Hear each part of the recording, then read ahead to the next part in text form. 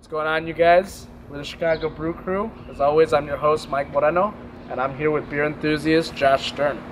How's it going? We're here at the Little-Village Cervezeros, which is a local home brewing group, and this is basically their headquarters. Let's go check it out.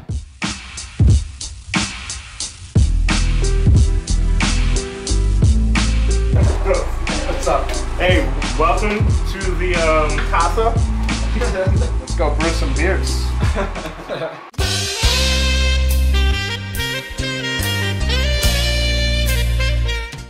This is some of the Little-Village Cervezeros crew.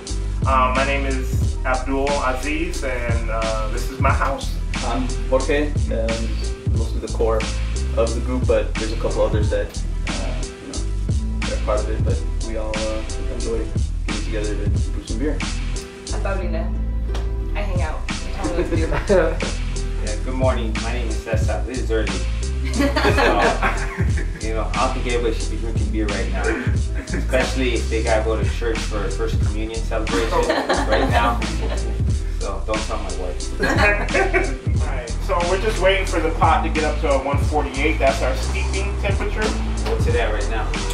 We're at 140 right now.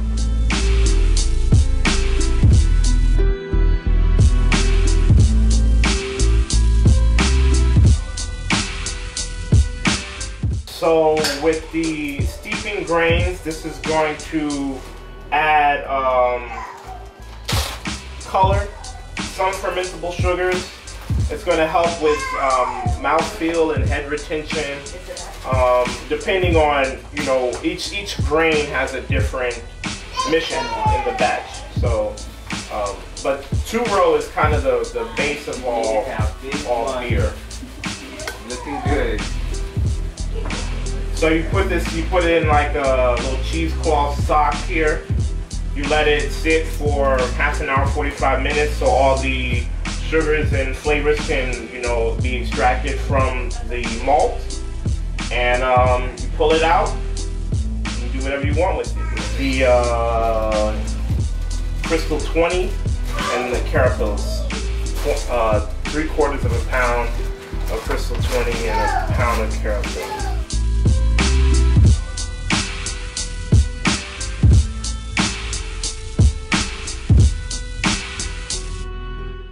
Get the grains from your local brewing supply store. There's a place, Brew and Grow, on Morgan that has most of the brewing stuff you'll need, most of the grains, most of the malt extract that you'll need.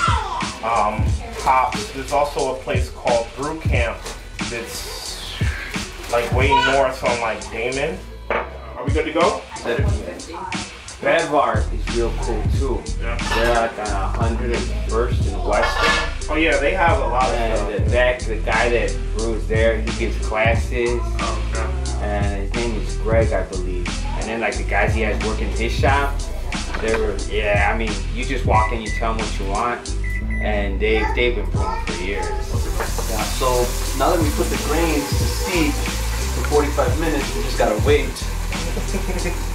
So that's a big part of brewing, is a lot of waiting. Yeah. So this is usually when we drink beer and tell jokes.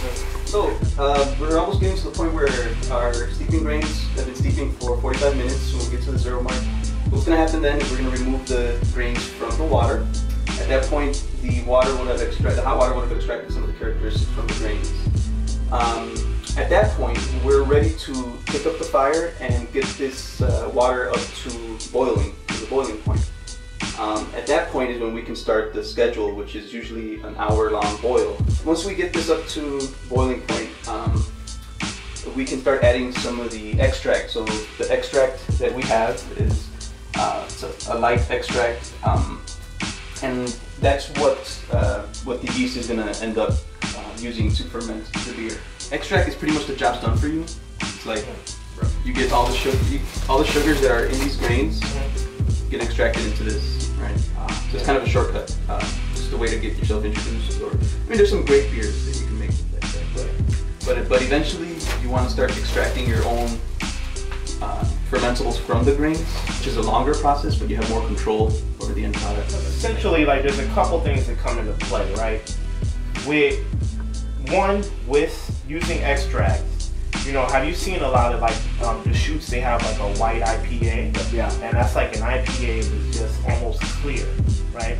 That color you can't get while using extract. You're gonna see one. Yeah, I mean, so you can do really pale beers. You can do like white lager. Over like this, we're adding maltodextrin, some of this to the beer, because this is going to be a thickening agent. But this becomes irrelevant once you start doing all grain beer, because you can just add, you can add extra malts to your mash. They're going to do the same thing essentially as this would do.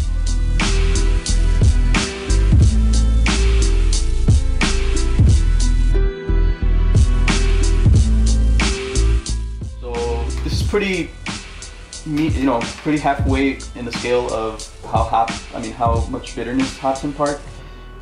They usually range from the lower digits like 2, 3, 4% to maybe 14, 15, 16%. And they'll tell you on it. So alpha acid, the higher the alpha acid is, the hoppier or the more bitter it imparts to the beer. So this one's at a 6.7%, so it's right in the middle.